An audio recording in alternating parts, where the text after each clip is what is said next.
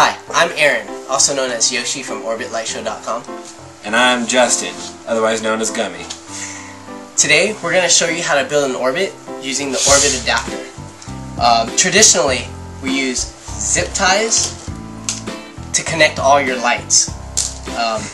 Gummy and I will have each 4 photon freedom lights for our example today. I'm going to build mine using the new OrbitAdapter. He'll be using the zip ties. We're going to race and see who can build the fastest orbit. I have here an OrbitAdapter, some satin cord, my 4 photon freedoms, and that's pretty much all I'll need. And I'm going to be using my zip ties, my 4 photon freedoms, my ducky, my satin cord, clippers to clip the zip ties, and needle noses to tighten it all up. As you can see, with the OrbitAdapter, you don't need all these other extra accessories and tools. Okay, we're going to get started. On a count of 3, Gummy and I are going to race and put this 4 light photon orbit together. Ready? 1, 2, 3. So, I don't really need to start right away because I know I can build this in probably 2 minutes or less. I'm going to give Gummy a head start right now. Yeah.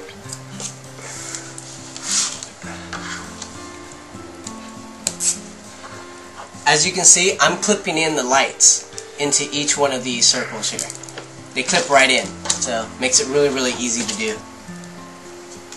I'm already halfway done, while Gummy is still tightening his zip ties using the traditional method. I'm already on the satin cord portion of the orbit.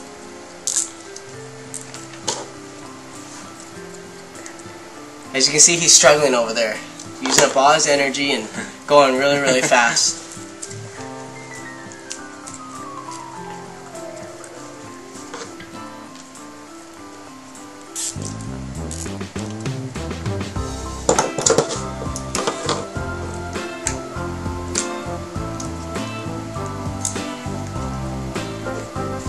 I'm just about done making my orbit.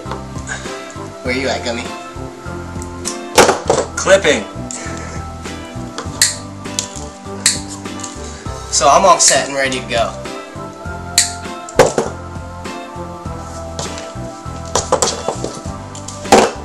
Gummy hasn't even got to the satin cord portion of the assignment yet, of the race, so as you can see, the OrbitAdapter is already your best bet when building an orbit. As a matter of fact, I can probably take this apart and rebuild it again before he's finished. But I'll save him the embarrassment. Yeah.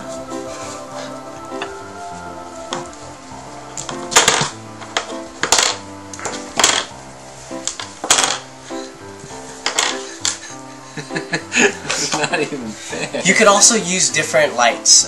Pretty much any one of the football-shaped holes. As you can see, they look the same as at the back. This is an ultra bright tear microlight. You can use DOTZ, photon freedoms, photon tearz, just about anything that looks like that.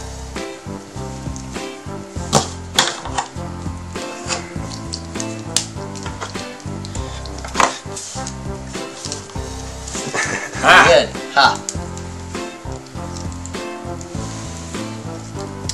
When changing out the lights, you don't have to cut away the satin cord. If Gummy had to change those lights right now, he'd have to clip away those zip ties and the satin cord in order to change the batteries or change the lights in them. With the OrbitAdapter, as you can see, I just put 2 different lights onto this 4 light orbit, and it's ready to go again.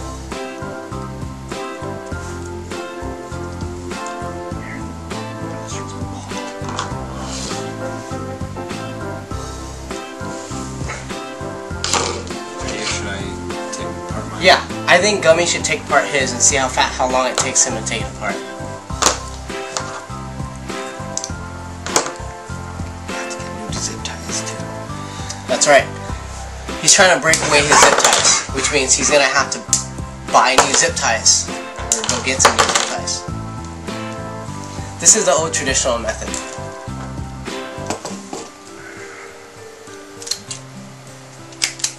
pretty embarrassing. Again, you can simply take apart the OrbitAdapter and pull the lights right off. There's no need to break any zip ties or purchase a bunch of zip ties to do it. I win.